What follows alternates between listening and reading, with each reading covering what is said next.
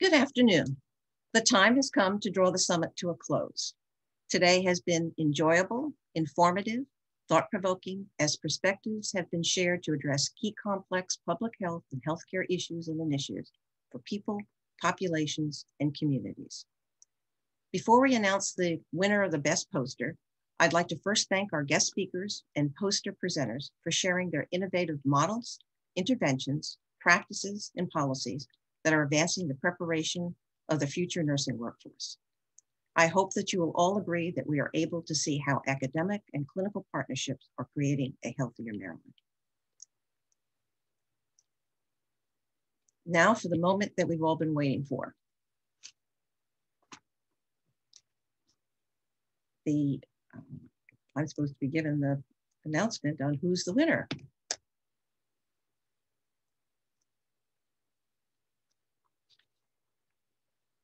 Oops.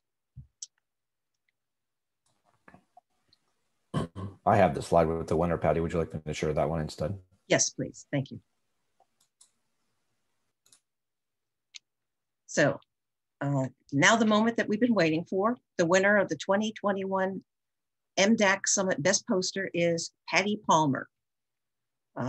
Congratulations, Patty, on a job well done. Now, before we conclude, I'd also like to take the opportunity for the audience to participate in a polling question. As you reflect on Dr. Hasbill's presentation, what would you like the state of Maryland to focus on for our priorities? Using the Future of Nursing 2020-2030 report, charting the path to achieve a healthy equity as a basis for your response.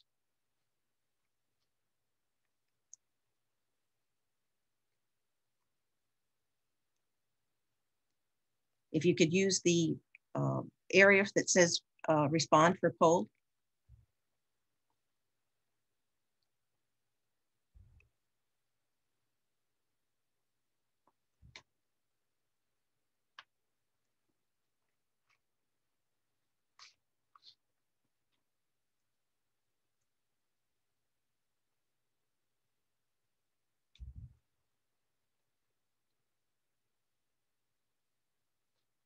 And as you can see from the slide, it's primarily remove nurse practitioner barriers, establish payment mechanisms that value nurse contributions, prepare nurses to tackle and understand health equity, and implement systems to promote nurses' health and well-being.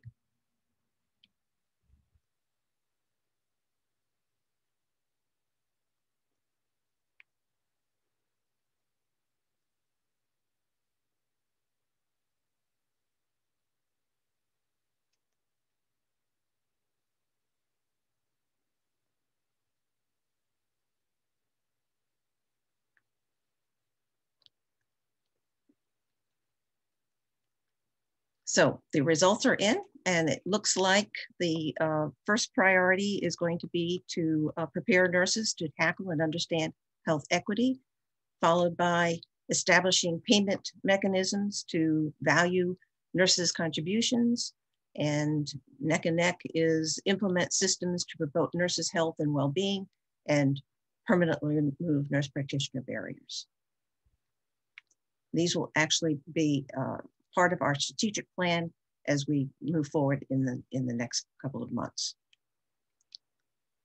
If you'd like to be a part of the driving force that is changing healthcare in Maryland, please become a member. You can find the Maryland Action Coalition sign in the lobby. All you have to do is check the name and sign up. It'll only take about 5 minutes to complete the form.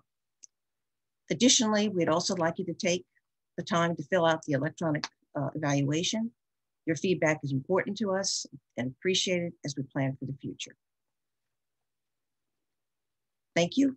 Enjoy the rest of your day and stay safe.